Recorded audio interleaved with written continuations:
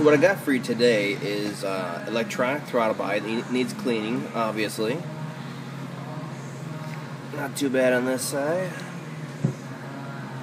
Lots of carbon and sticky oil on the back side. What you're going to use is a regular throttle body cleaner. Don't use the carb cleaner. It's too harsh on these. Spray her down.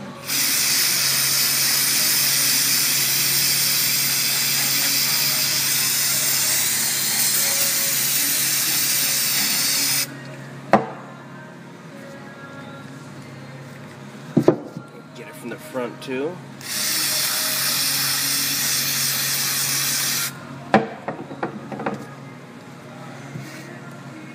Spray it again from the back side. Let that soak a little bit. Now while that's soaking, I'll tell you why I took it off the car. Electronic throttle bodies are different in that they have a motor and the actual position sensors in there, and if left connected and then you're messing with this plate in here, you can actually ruin the motor in there. It's all still connected by the gear set. There's been a lot of complaints about that, and leaving it energized while doing that is the primary cause. The other problem is safety. This motor, and there's a gear reduction set in here, can actually, according to Ford, if you stick your finger in here, even with the key off, some of these throttle bodies do a sweep, and they have ice breakage strategies built into them, stuff like that.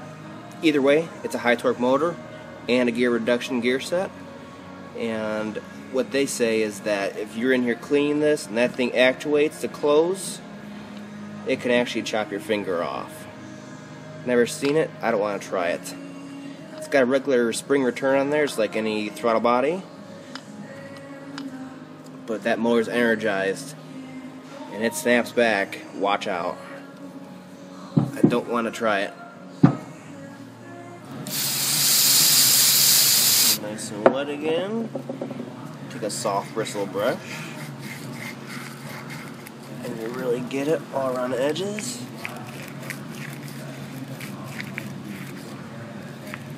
Using a plastic brush. Don't use anything metal.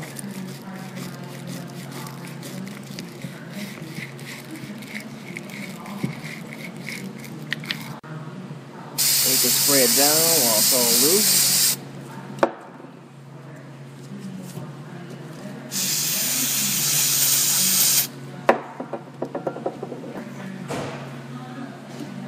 Then soak a rag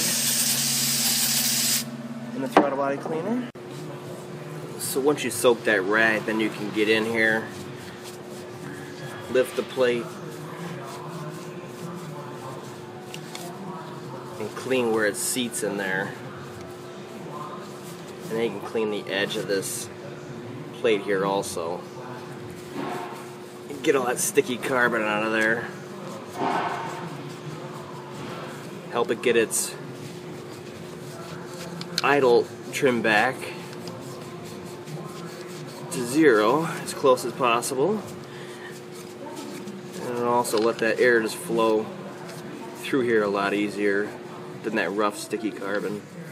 In the end, it should come out pretty clean,